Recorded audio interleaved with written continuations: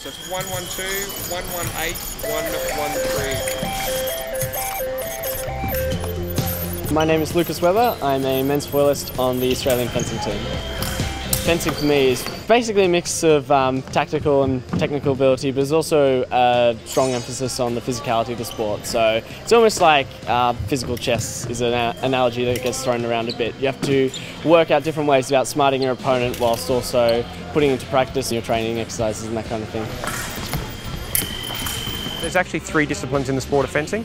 There's foil, épée and sabre, and each one has a male and a female event. Foil is a lighter weapon with a smaller target area. The target area is just the chest.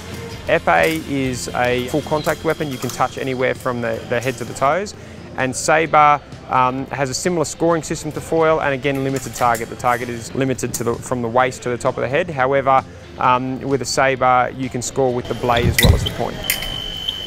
Camp here is actually the largest camp that we've ever had. It's got 120 athletes and coaches, and what we're trying to do here is basically bring everyone together to work on technical and tactical exercises, but also improve our physicality. So there's been a lot of strength and conditioning exercises and a lot of competitive batting practice as well. So there's been quite a few things we've been working on here. When I start my lunge, there's no power in my back leg. This is about flexibility, not power. Camps such as this take athletes from all over the country and bring them into one spot to train together.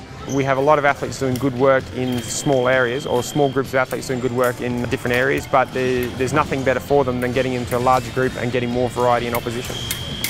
Olympic qualification would be the #1 goal at the moment.